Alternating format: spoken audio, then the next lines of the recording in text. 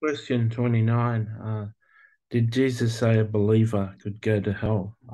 This is a question in a playlist called 50 Hot Potato Questions for Christians. Did Jesus say a believer could go to hell? Jesus recorded in the Gospels that if you don't forgive your brother, neither will he forgive you. So if Jesus hasn't forgiven you, then your sin isn't forgiven and you'll end up in hell. Jesus taught the narrow way, and Jesus says, narrow is the way that leads to life, and few find it. But broad is the way that leads to destruction, and destruction's another word for hell. And some people imagine wrongly that they're on a narrow way because they've decided to follow Jesus. But Jesus' way is really a narrow way. And you can look at my 3 books on the narrow way. For more information on that, I've got a book on the parables of Jesus and what they mean. I've got a book on the commandments of Jesus and how to follow them. And I've got another book on the narrow way. I've got a series on the narrow way that will teach you how to be on the narrow way. But Jesus said in Matthew 7, depart from me, you who practice lawlessness, I never knew you. And Jesus was saying that to people who spoke in tongues, people who did signs and wonders, healings, prophesied, and miracles. They're definitely Christians. And so there's a breed of Christians, there's a type of Christian that you can be, that you can be a believer and be sent to hell.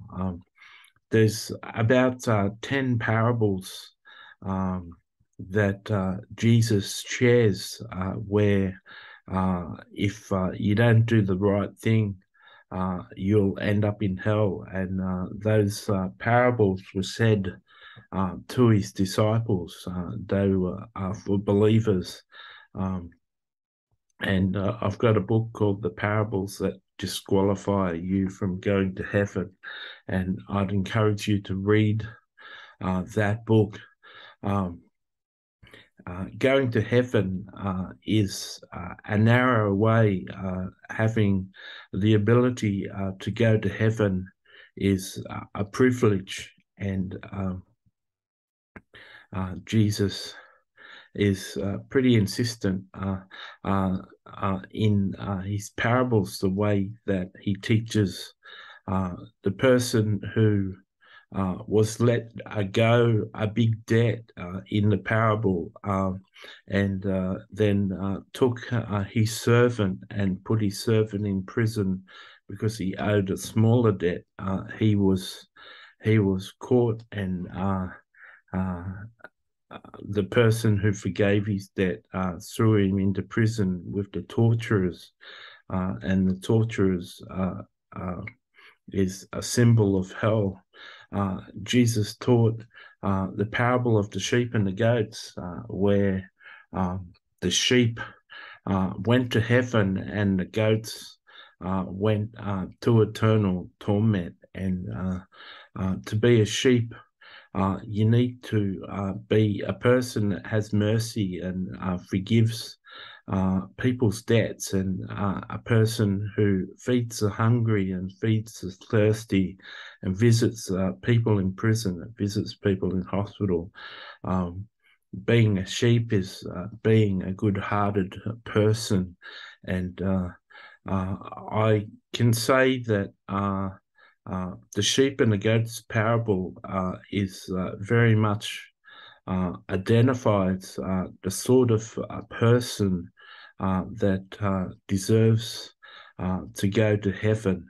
And I believe personally, like I've shared, that people who've never heard the gospel will be judged by the parable of the sheep and the goats. So there's many instances in Jesus' parables which warn people about a lifestyle that they need to live in order to go to heaven. And so just saying a sinner's prayer and going to church on Sunday isn't going to guarantee you to go to heaven. You've got to live your life on the narrow path, and you've got to be seen to be doing the will of God with your life and not just living a religious life. I pray that this teaching has blessed you.